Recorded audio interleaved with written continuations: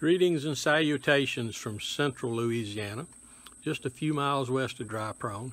Today's short clip is a discussion concerning my Farmall Cub and its ailments.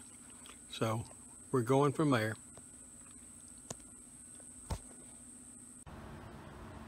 Okay, I had to pull the hood. Your mother helped me get the hood off. I got it, the wiring somewhat straightened back out. I think I've got it right. It seems to turn and click and do what it's supposed to do.